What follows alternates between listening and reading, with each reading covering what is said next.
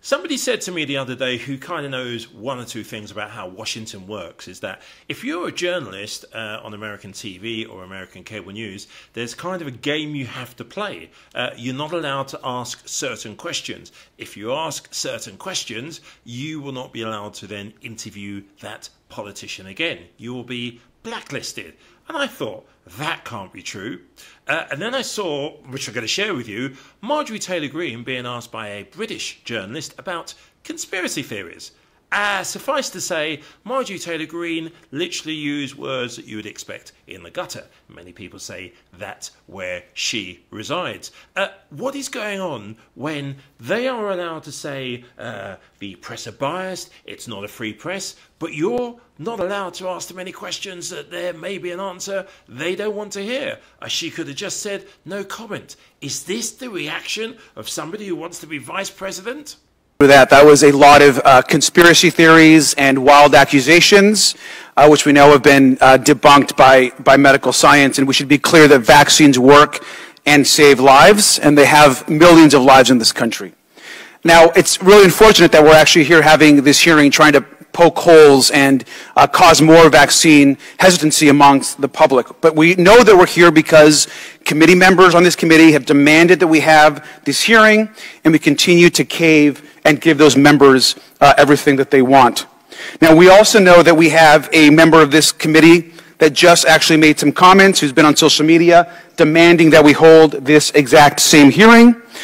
This is the same person that we know that has, on countless posts, has spread misinformation, encouraged parents to refuse routine vaccinations for their children, which you just heard, by the way, and even compared our pandemic efforts responses to the Holocaust. I want to just actually read something which is in the public record. I'm not saying anything that's not in the public record. That a member of this committee actually said, the same person that is actually attacking vaccines, said that vaccinated employees get a vaccination logo, just like the Nazis forced Jewish people to wear a gold star. I want to read that again. Vaccinated employees get a vaccination logo, just like the Nazis forced Jewish people to wear a gold star. That is the level of insanity and attacks that we're having here as we actually debate the lives saved around vaccinations. I'm not a doctor, but I have a PhD in recognizing bullshit when I hear it. I'd like to point out to everyone that we knew early on, as a matter of fact, everyone knew early on, that the people that were at risk of hospitalization and dying of COVID were those that were obese, had diabetes, were over the age of 65. We also knew that children were at no risk, practically zero risk of being hospitalized or deaths from COVID-19. We knew that young people, healthy young people, were not at risk. However, Dr. Marks, you rushed through this process of authorizing these vaccines, even though you knew the side effects, you knew about myocarditis, and you knew about the studies. So let's be very real about the situation that we have. Here we have, let's talk about the reports on VAERS. Some people in here are trying to belittle these reports, but these reports come from people that died, people that got injured. And in December, in the middle of December, I think it was the 10th or the 11th, the first vaccine was approved. It was authorized under emergency use. Boom, 10,596 reports in less than a month. 2021, 706,767 reports on VAERS for vaccine injuries and deaths. 2022, it was 206,676. 2023, and it went going down because the mandates. Do you want to see Hunter Biden testify, either in front of the cameras, behind closed doors? Would he make life easier on himself to just?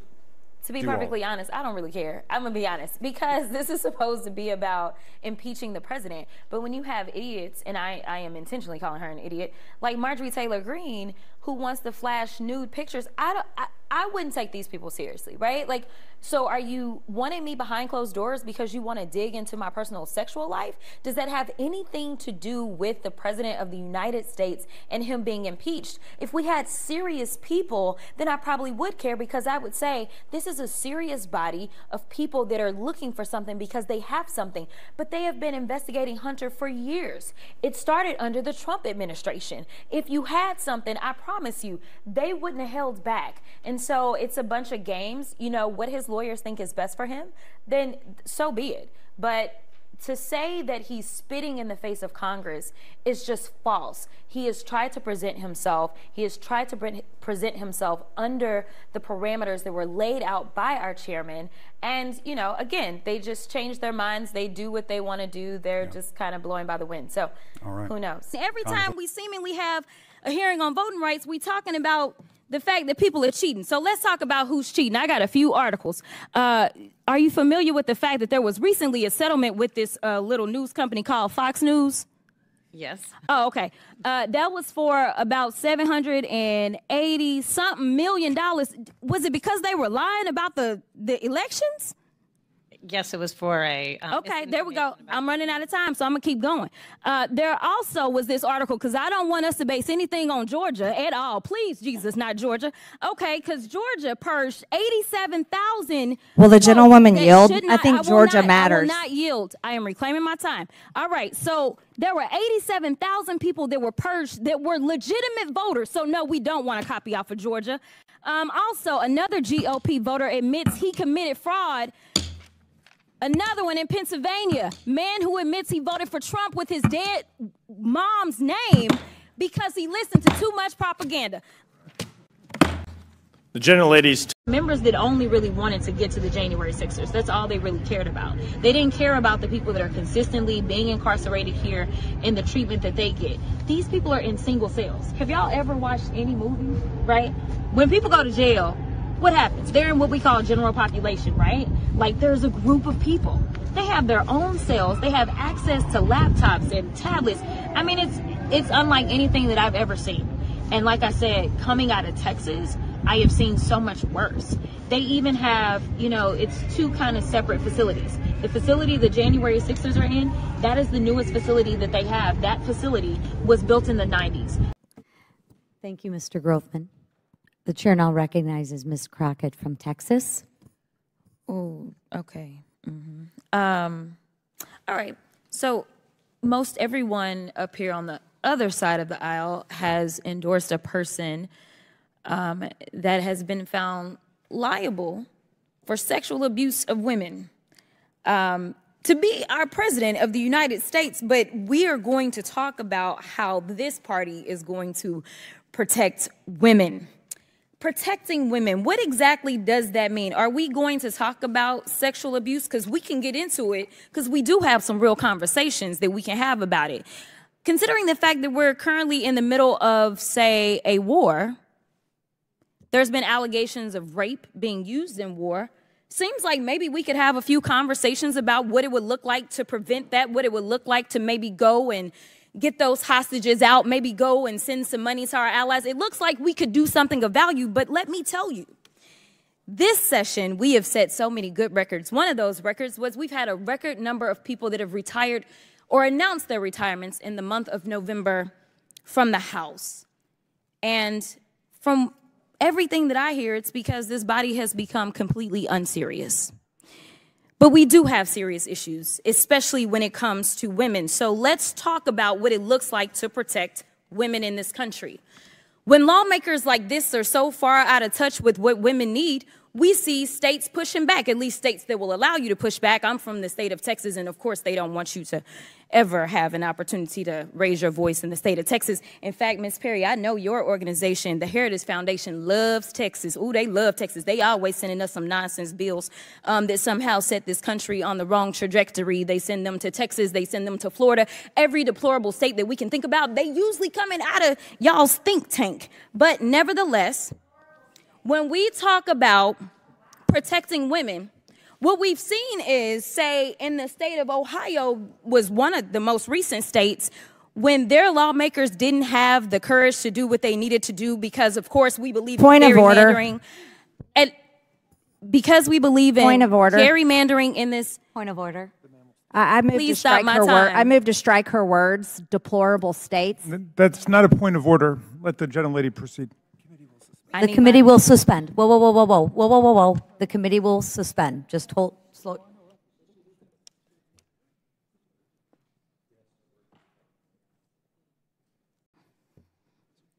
What do I say?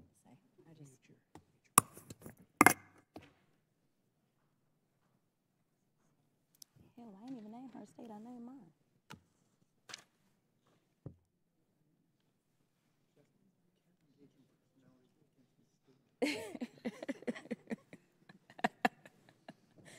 Maybe states have personhood.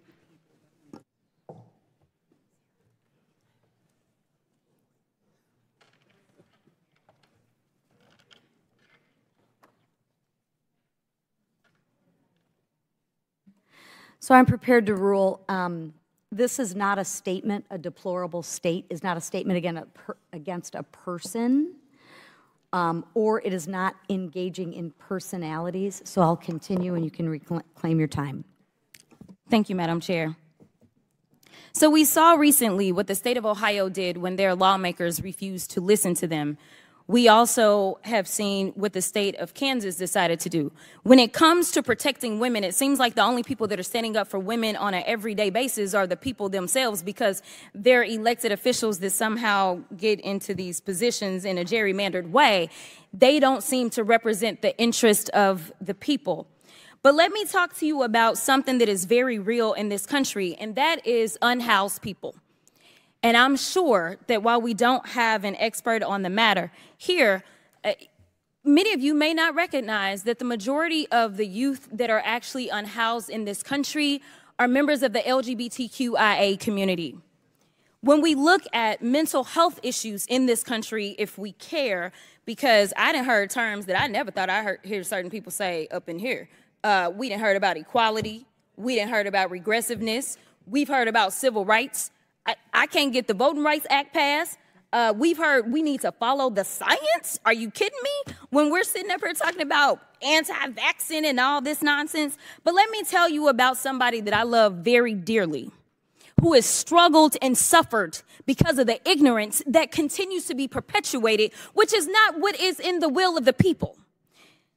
Young Libby, who has been my constituent for far too long and gone through too much in the state of Texas. At the age of 7, Libby started testifying down at the State House about the bathroom bill. I think that was a Heritage Foundation situation as well. Started testifying at the age of 7 about how it made her feel. Then ultimately, Libby has been testifying, and at this point, Libby is 13 years old. And I'm going to tell you something. I know that it was characterized as, oh, this is the cool thing to do, and maybe people are encouraged to be trans, and so they don't want to speak out. And now that it is not the easy thing to do when you have to sit here and prove your personhood every single time that you're walking around. You got people that feel away because they losing in the sport. And listen, the trans person, it don't sound like even came in first from what I could tell. But nevertheless, I think we need to focus on real things that are real issues as it relates to women. If you care about women, let's get the ERA passed so we can have equal rights.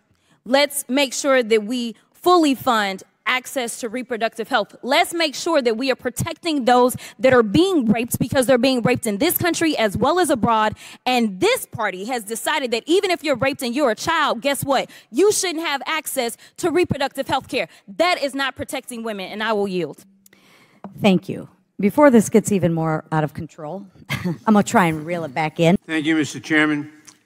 Mr. Chairman, this is a brand new year, but unfortunately, my Republican colleagues are still running the same tired old playbook. There are real problems facing our nation. The right to bodily autonomy is under attack across the country, from extreme life-threatening abortion restrictions to bans on health care for trans youth. We're not even 2 weeks into the new year, and we've already seen the first horrific school shooting of 2024. We are a little more than a week away from large parts of our government shutting down. and our immigration system is simply not working because Congress has failed to reform it for over 30 years. And what are House Republicans doing to respond to these problems? Mostly fighting among themselves. Their inability to govern led them to pass just 27 bills that were signed into law last year, marking the least productive session of Congress since the Great Depression. And this year is shaping up to be no better. Their historic dysfunction has prompted multiple Republican members of this subcommittee to complain that they have nothing to campaign on. But instead of laying out a legislative agenda to address the needs of the American people, this committee spent its time yesterday focused on a subpoena of the president's son, chasing conspiracy theories in an impeachment inquiry that has not turned up a shred of evidence of wrongdoing by the president. At the same time, the House Committee on Homeland Security held its first official hearing on the impeachment of Homeland Security Secretary Mayorkas, another inquiry completely devoid of fact, with articles of impeachment reportedly imminent in that committee. I do not know whether the chairman of this committee deliberately waived our jurisdiction on impeachment to another committee, or if Republican leadership simply took it away from him in an effort to appease the most extreme members of the MAGA conference. But the decision sets a terrible precedent. Either way, the decision is a sad commentary on the priorities of the Republican majority. They seem not to care what they break or how they diminish the House Judiciary Committee, while they ignore the real challenges facing the American people. They continue to focus solely on fruitless investigations because they have no plan for meaningful reform to the immigration system or any idea how to address any of the other problems facing our nation. Instead of working with Democrats towards reasonable, workable, bipartisan changes to the immigration system, Republicans will return to their tired playbook and use this subcommittee to demonize immigrants.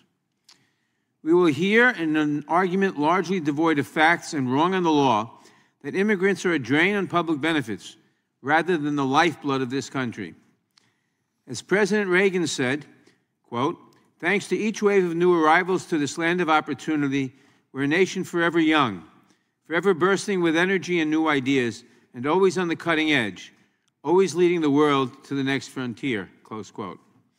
By and large, undocumented immigrants are not eligible for federal benefits. In fact, undocumented immigrants pay into benefits they will never be eligible to receive themselves. Because of this, immigrants, both documented and undocumented, pay billions more into public benefits programs than they will ever get back. They are subsidizing the public. While federal benefits are not available to undocumented immigrants, some states, like my home state of New York and the chairman's home state of California, choose to offer the same state benefits to everyone in their state, regardless of immigration status. That is their choice, and Congress has no say in how states choose to utilize their tax dollars. To the extent that localities like New York City face challenges in caring for immigrants arriving from the southern border, many of these challenges stem in large part from the desire of Texas Governor Abbott to sow chaos by refusing to coordinate with local officials and by choosing instead to use migrants as pawns in his political games. I am proud of New York City's history of welcoming new immigrants. We can and we will continue to do so. In fact, I was pleased to see Mayor Adams announce just yesterday that he is reversing all anticipated budget cuts for the NYPD, the FDNY, and likely the library, school, and other social services programs as well, which he had originally said were needed due to the arrival of migrants in New York. Congress should help, however, by providing additional resources, by passing bipartisan legislation to help ease the transition for many migrants, by ensuring that they could access work authorization more quickly, and by taking up other bipartisan reforms to the immigration system. But time and time again, House Republicans have stood in the way of progress, of innovation, and of compromise. Instead, they insist they will only consider draconian policies that essentially destroy the asylum and refugee programs, policies that stand no chance of passage in the Senate, which shows that they are not interested in real solutions. Real solutions require compromise, and MAGA Republicans aren't interested in compromise.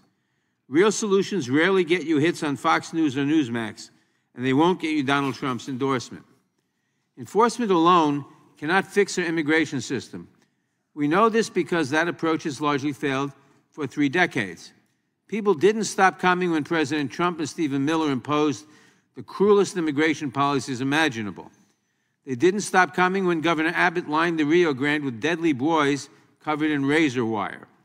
They have not stopped coming even with record levels of removals and repatriations and funding for immigration enforcement. We need to expand legal pathways, mitigate push factors, tamp down on corruption, and implement smart border security measures. We have to come together to find solutions that actually work and break free from the partisan entrenchments that have kept us stuck in the past. We will need more border control agents, more asylum agents, and more immigration judges so that asylum cases can be adjudicated in weeks, not in years. And we need immigrants in this country. Forget the fact that the farm, that our vegetables would rot in the ground if they weren't being picked by many immigrants, many illegal immigrants. The fact is that the birth rate in this country is way below replacement level, which means our population is going to start shrinking. And the ratio of people on Social Security and Medicare is going to increase relative to the number of people supporting them. This is a problem faced by every major country in the world. Few countries, however, have the means to solve this problem through immigration. People want to immigrate to the United States.